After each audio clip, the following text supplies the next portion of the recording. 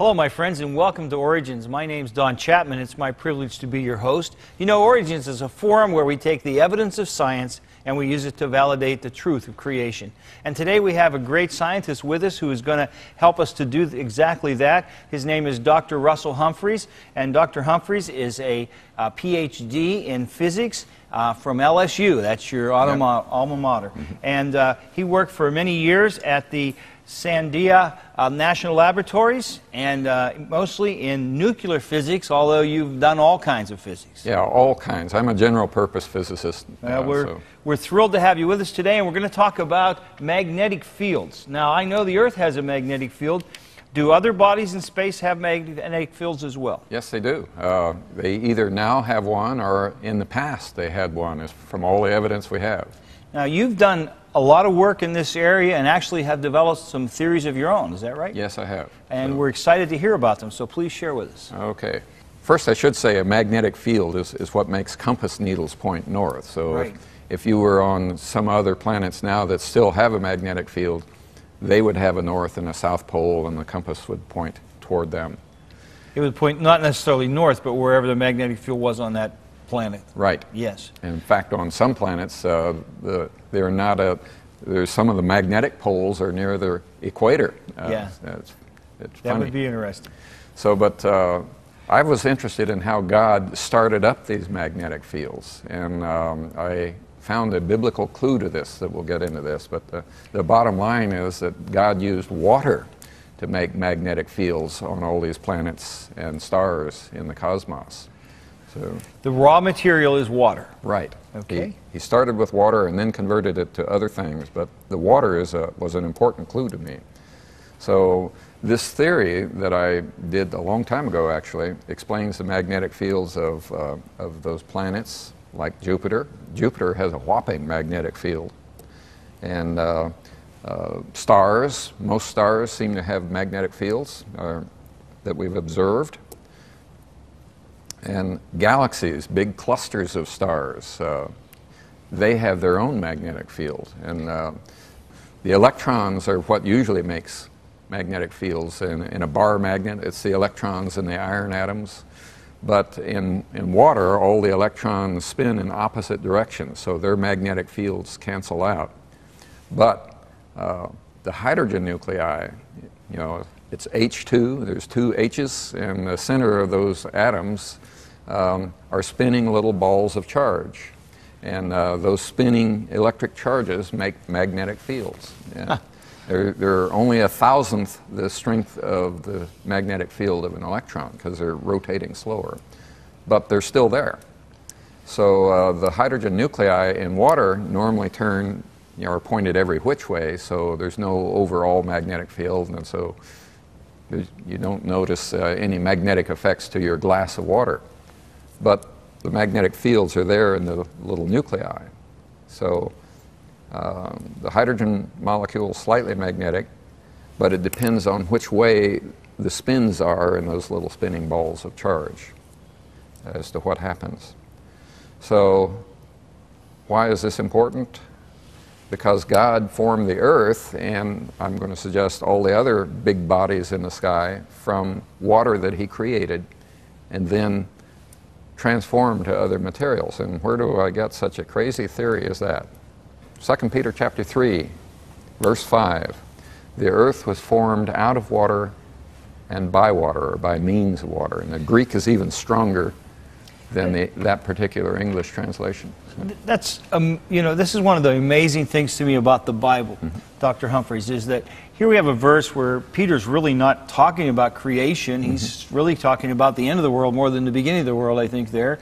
And yet, here he just throws in this little phrase, the earth was formed out of water and by water. Yeah. Obviously, the Holy Spirit wanted us to know that. Yeah, I think He did. And He included it in God's Word. Yeah. And then, you know, 2,000 years later, the same Holy Spirit that impressed Peter to write that puts into you a desire to understand this and to share it with the rest of us. I just think God's Word's amazing. I do too. And there's a little clue to it in Genesis chapter 1. You know, the earth was without form and void, and darkness was on the face of the deep. That sounds like a lot of water.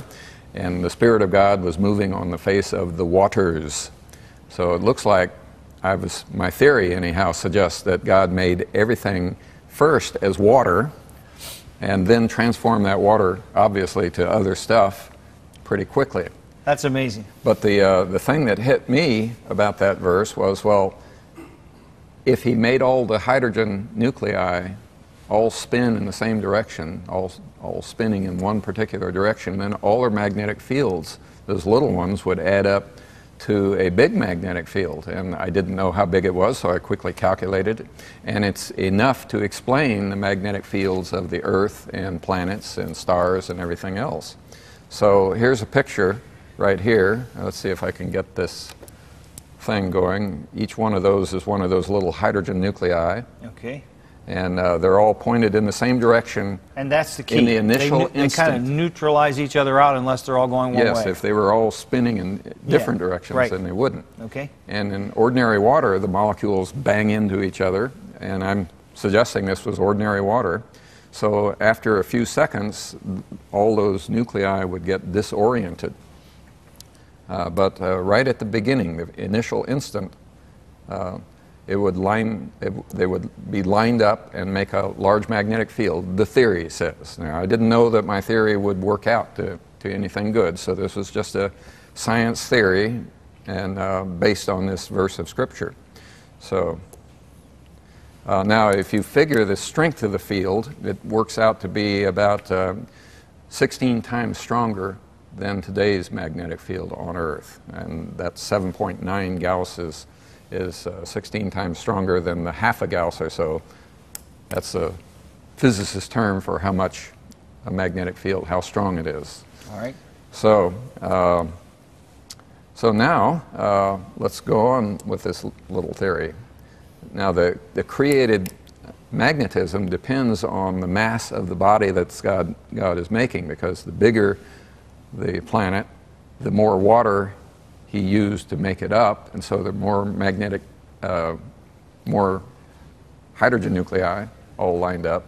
So this is for the scientist in the audience. The strength of the magnetic field is a certain constant times the mass of the planet, says this theory. Okay. So I know how much matter is in all the planets. We know that from various other things, so I should be able to know how strong the magnetic field was when God created it. So then there's something that happens to the magnetic field after that. Oh, I should tell you, in case I slip and say magnetic flux, that's a physicist term. By the way, Michael Faraday, a great creationist physicist of the early 1900s, invented this term, but flux means lines of force. If you plot with a compass needle from a magnet and say put a piece of paper over it, you can plot these lines of force just by following the direction of the compass needle. And these lines of force are important to keep track of if you're a physicist. So when God made the magnetic field first, he produced these lines of force from the spinning hydrogen nuclei. But then what happens in the water is that the molecules would collide and they would make the spins point every which way. But that, according to the laws of electricity and magnetism, would start up an electric current in the water.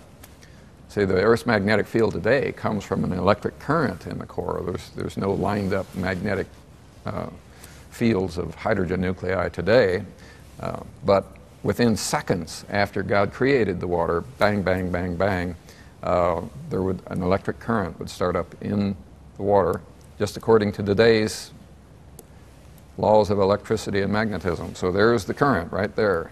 I guess I don't understand how the collision starts the electric current. Will you help me? Yeah. Thank you. It's the way God made magnetic fields and electric currents to work to begin with. The laws of electricity and magnetism. He made, if you try to change the magnetic field and there's an electric conductor around, and the center of this water would be hot and it would be a good electric conductor. So if there's an electric conductor around, if you flip one of the spins to a different direction, that tries to reduce the magnetic field, and that starts up a little current in the water to try to maintain the magnetic field at what it was before. And then another spin flips, and another little increment of magnetic field tries to change, and that starts a little more current. Okay. And within seconds after all this happens, you're going to have a large electric current in the water, and you're going to have no more lined up spins. Everything is now one big current. Right. And you're going to have a large current, 130 billion amperes of electric current. That's a lot of current, even for a big planet. And the magnetic field conserves itself. You see, God made magnetic fields to try to want to keep going. Want to keep going. So very quickly, within seconds, it switches from spins to a big electric current. And it was a large electric current, 130 billion amperes, 6,000 years ago. And that's enough to account for the Earth's field today. Well, the Earth is not made of water right now. It's mostly other stuff, like rocks and silicon and iron and other things like that. So, but the magnetic lines of force, according to the laws of electricity and magnetism, tend to stay the same. There would be the same number of lines of magnetic force, no matter what happened. So, when God transformed that solid, that water into today's materials, the magnetic force would be preserved. So you still have an electric current, but it's now down in the electrically conductive Earth's core, which is 2,000 miles beneath our feet. Okay. So now something happens to the Earth's flux after that, but in this transformation it stayed the same. And the mass of the Earth was the same as the mass of the water. So now what happens is that the current runs down like a flywheel. You know, a spinning flywheel has a lot of inertia, keeps running, right, but it's suspended by something and it's running through air, so the friction slows the flywheel down. And the electric current in large planets is just the same as that. It has sort of an electromagnetic inertia, but it slowly runs down because the electric current is meeting resistance in the core, see? Okay, I understand that. So just like the flywheel slows down. And so now this is a graph for the techies in the audience, and we're going to plot time in 6,000 years from the beginning of the Earth right here to now. And the electric current would start at that 130 million amperes and decline slowly down to today's I said million, I meant billions, 130 billion amperes down to 6 billion amperes. And it would follow a certain law of falling normally. If nothing happens in the meantime, it would decrease by half every 2,000 years. So now we're down to about a little less than an eighth of the original. And it's still current. declining. And it's still declining today. Okay. Should I worry about that? No. Okay. Not unless you're a bird that navigates by the field. All right. Some birds use it, have the internal compass. I probably have enough to worry about, so we'll just let it go. Okay. So I went and applied, this theory works so well for the Earth that I went and applied it to the planets in our solar system. I use this little law here that the decay time, the half-life, how fast the field decays, depends on how electrically conductive the core of the planet is and the radius, the size of the core. And so that was important. And so in the smaller planets, the lines of force that God created, the magnetic field, decayed fast because the size of the core was small. So now this is another thing for the techies. I'm going to plot the mass of a planet along the bottom, and then I'm going to plot these magnetic flux lines of force on a special kind of graph where the vertical scale is really compressed. And so that theory of mine says the created flux would be proportional to the mass. So you see this blue line along the top here. That's where the theory says the planets started. And by the way, you notice that the sun's right up there and Jupiter's right up there. They're both big, very big objects in the sky, so they have most of the magnetic field that they started with.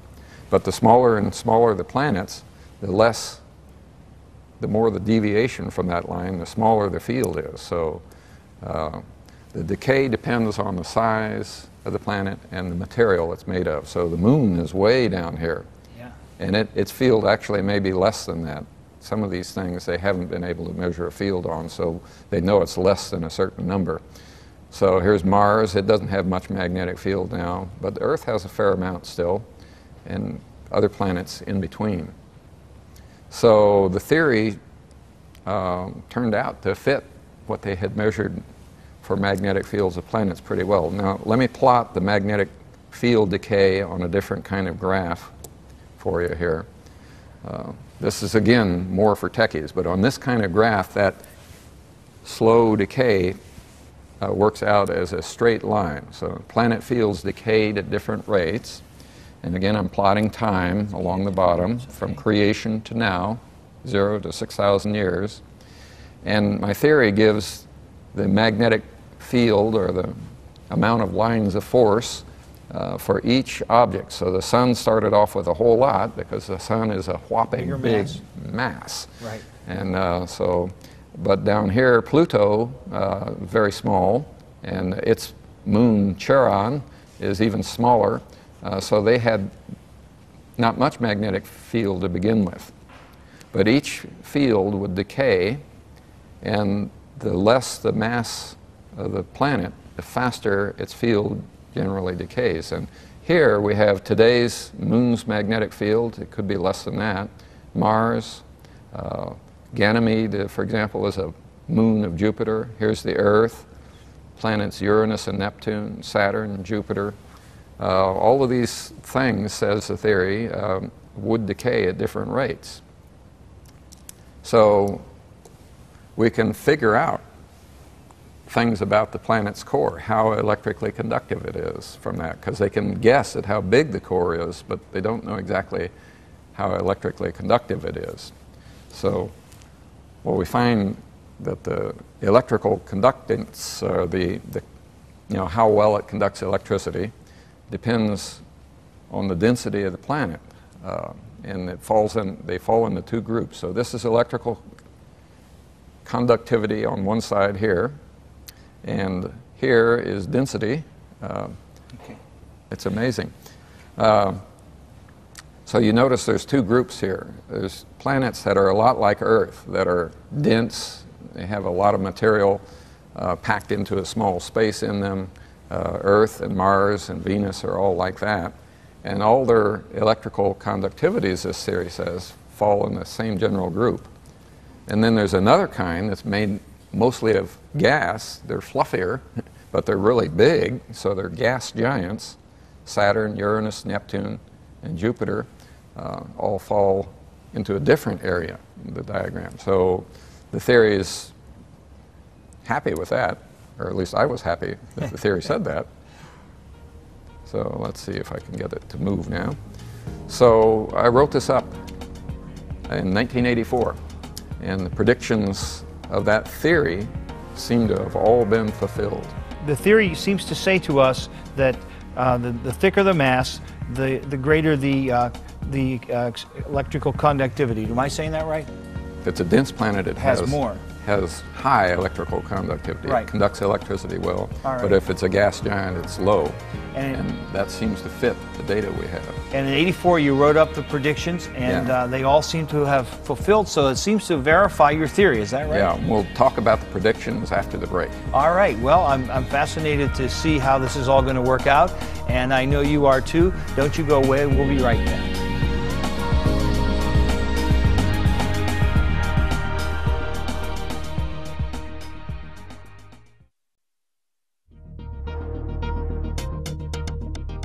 Today's guest on Origins, Dr. Russell Humphreys, is a physicist and speaker with Creation Ministries International.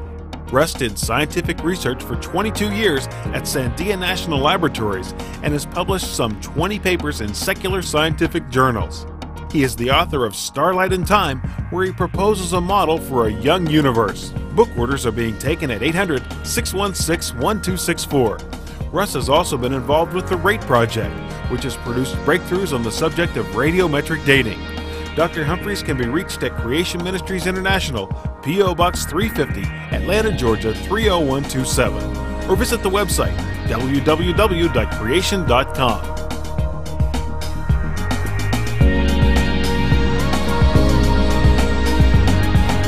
We are back with Dr. Russell Humphreys. We've been talking about magnetic fields, and we're talking about a paper that he wrote in 1984, and he took a theory, and you know, when you're a scientist and you develop a theory and put it out there, you sort of put your reputation on the line, don't you? Especially if you say, if my theory is right, we should see this and this when we get around to measuring it. You can have a theory, if you can never verify it, no one can ever prove you wrong. Right, and so a good scientific theory, creationist theories should do this, as well as secular theories. Right. Should go out on a limb and say, if my theory is right, then we should be able to see this. So, there's always some people standing there with a saw when you go out on a limb. That's right. Cut you off. So how did your theory work out? We have data now to either verify it or prove it wrong. Yeah, it worked out great. Super. The planet Uranus, we'll talk about in a moment. It has a strong field, and that fitted the prediction. And Neptune turned out to have a strong magnetic field, and that fitted the prediction. And it was a numerical prediction, by the way. So, and then Mars has a highly magnetized crust, it turned out. We'll talk about that in part 2 of this show. And Mercury's magnetic field decays very rapidly now, and we'll talk about that in part 2 also. Voyager 2 visited Uranus, and the creation theory that I had gave a number for how strong its magnetic field should be, and it was right in the same ballpark as that. But the other theory, the dynamo theory it's called, the evolutionary theory, predicted 100,000 times smaller. So it really flunked out at Uranus. So you were 100,000 times more accurate than the other theory. The other theory was way tremendous. Out. Okay. Okay. Now the next one, Neptune, also agreed with my prediction, and by that time they updated their prediction for Neptune and said, oh, it's like Uranus, and so both theories said the same thing, but they cheated a little. That's right. So. The creation theory said on the order of that number, and the Voyager actually measured right in the same ballpark of that number. So I was very happy about this. And next time we'll talk about 2 other predictions that I wasn't even expecting would be checked. Okay. So quite happy about how this turned out. Well, it's fascinating. And it all began with you reading a verse in 2 Peter that said, God made the world of water and by water. Mm-hmm. And then you began to apply that to the magnetic field, and it's amazing to me how, based on that, God gave you this insight for you to share with the scientific community and with all of us. Well, it's amazing to me, too. I'm glad he gave me the clue. You know, my friends, it's so good to have men like Dr. Humphreys who give their lives to studying physics and studying science and saying, does this verify the truth of God and of His Word? And Dr. Humphrey says, yes, indeed it does, right down to our magnetic fields. And this should encourage you to believe in God and to believe His Word and to trust Him, not just with your science, but with your eternal destiny. He is a God who has proven Himself and a God we can trust. Above all else, my friend, I want you to always remember this. It's God's view that He created you. That should be your worldview too. It's been great having you here in Origins. I hope you'll join us again soon. And until then, God bless you, my friend.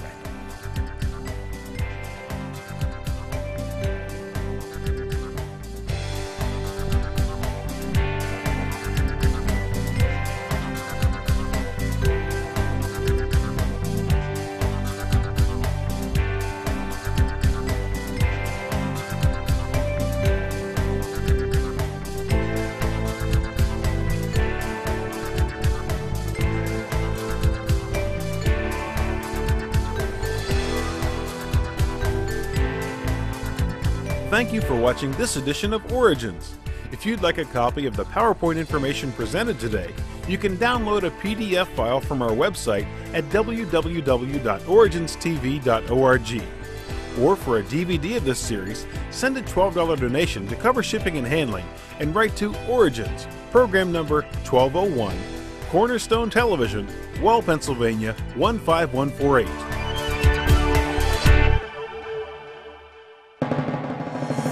Origins is made possible by the faithful prayers and the financial support of you, our Cornerstone Television family.